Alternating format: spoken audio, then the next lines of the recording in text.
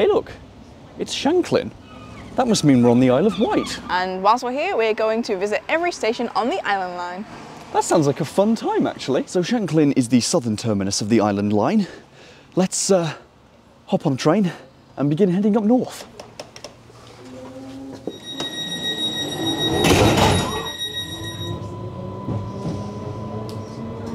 So yes, old tube stock, but these are not 230s, these are 484s, they are different trains, these are third rail ones. From my first impressions of these, they seem to have retained more of the original tube carriage features, like some with the openable windows, and the carriages are not fully walk-through, they've still got the doors on them.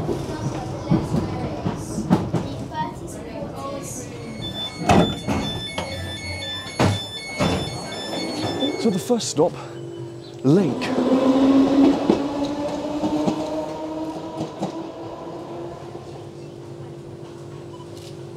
So as with all the Island Line stations, they don't actually use the sort of conventional station signs, they use just the sort of heritage-looking signs. And it's also very weird, like, despite the fact it's all SWR still, they sort of... The other signs are in the SWR style, but are green instead of dark blue. It's... it interests me anyway.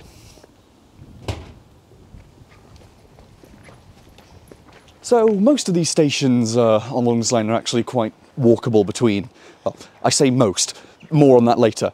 But for now, we're going to walk to Sandown Station. It's about a 17-minute walk to Sandown Station.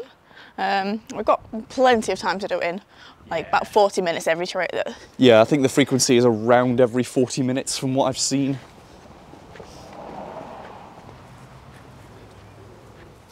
V. What does V mean? Whistle. Ah, German. I like it. Is there another train passing soon? Because we've got quite a nice view of the railway line here in this park. In about 10 minutes, and we do have like half an hour to do a less than 10-minute walk. We've got time. I kind of want to just wait here and watch the train go by. Sure, let's do that.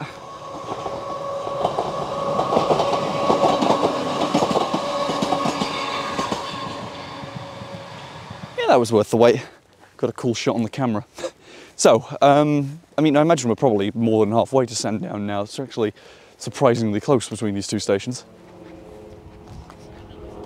Okay, Sandown, station number 3. Awesome. Something I'm loving about the stations here is that they've got little mini planter boxes that look like the trains on the line.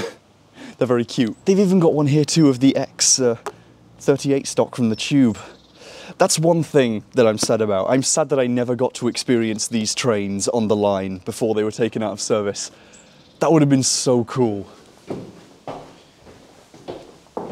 So the reason we're doing the Island Line now is because literally in a week's time, it is closing for a month. Plus then after that, Ride Pay Ahead will be closed for like 9 months or so.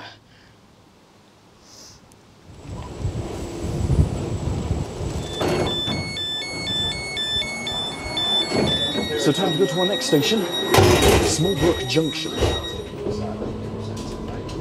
Goodness, these trains are bumpy. Getting steady camera shots is a bit hard.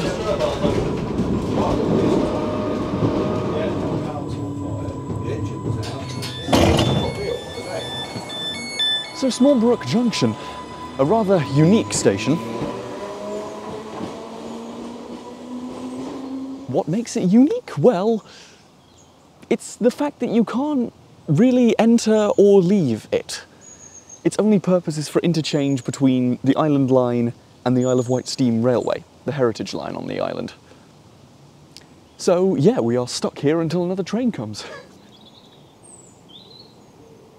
And this is the Steam Railway Heritage platform. It's very wooden.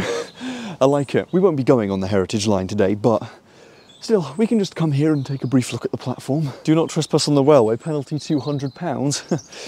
It's not been that for a long time, I don't think. So you think there's a steam train coming in a few minutes? It's meant to be, according to the timetable, it's meant to be arriving at 12:01 and our train out of here is like 12:13. Oh. So I would love to see that arrive because even though we won't be getting on it, I do love a bit of steam.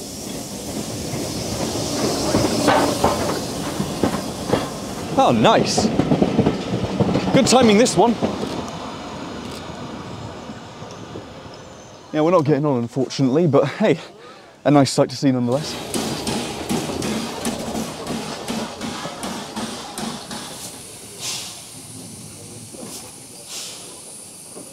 Yeah, I really like Smallbrook Junction, probably one of my favourite stations actually so far. Very cute. Yeah.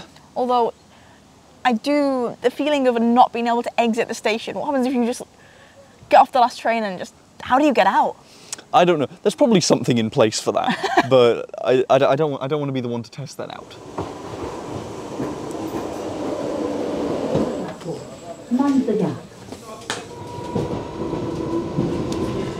So our next place we're going to is Brading.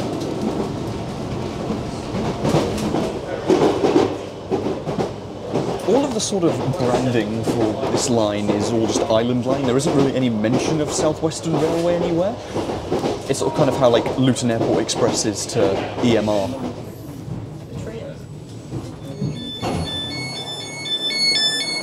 Right, well we're at Brading now, and we're very noisily running over the bridge because this is a passing loop. Well, a newly built passing loop, so the trains arrive at the same time.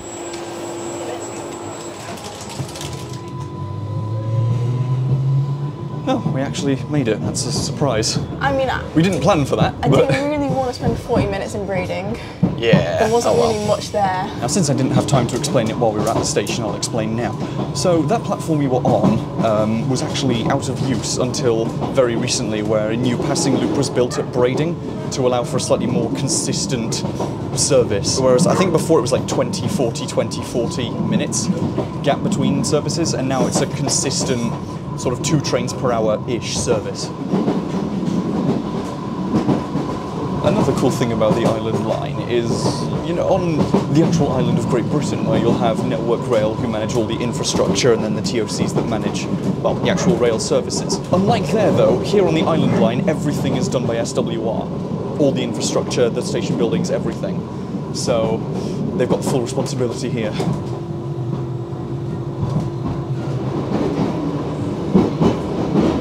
I'm pretty sure it's this exact tunnel, which is why they have to use old tube trains on the Isle of Wight. Something to do with clearance issues. Ryde Pierhead, the final stop for this service. So now that we're at Ryde Pierhead, we're now walking to Ryde Esplanade We're going to try down and the pier. beat the train Yes, back. we're essentially trying to beat the train. We've got about 10 minutes to do a 10-minute walk. Ryde definitely does look quite pretty from this angle. It's a very good view.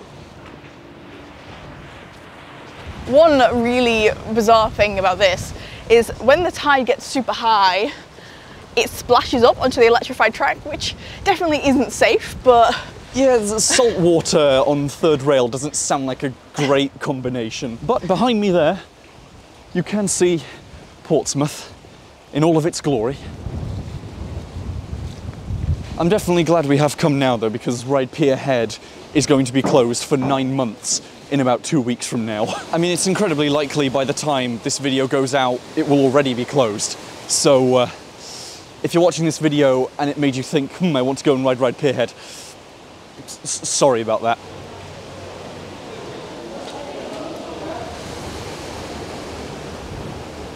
Well, yeah, we made it to Esplanade in time for the final train to ride St John's Road. And we get to slowly watch the train come down the pier, and there's a hovercraft pulling in now.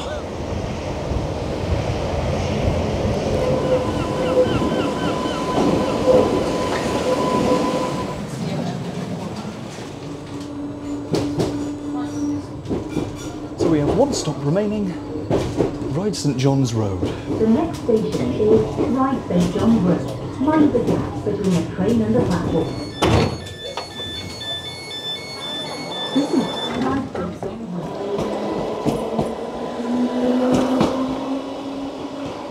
So the final stop, Ride St John's Road. We've now been to every Island Line station. That took a lot less time than I would have thought, but I guess when you've got a 9-mile stretch of train track... It's surprisingly short, isn't it? This would appear to be the location of the depot for the Island Line. So that's cool. And there's also a bay platform over there, platform 3, which is used for when some trains terminate here at St John's Road. But anyway, so that was a fun trip. Thank you for watching. Like, comment, subscribe, we appreciate it. and I'll see you in the next video. Goodbye. And of course, a massive shout out to all of my patrons and channel members who are listed on screen now, and a warm welcome to my new standard premium member, S. It's a new record for shortest name we've got. Thank you all for supporting the channel.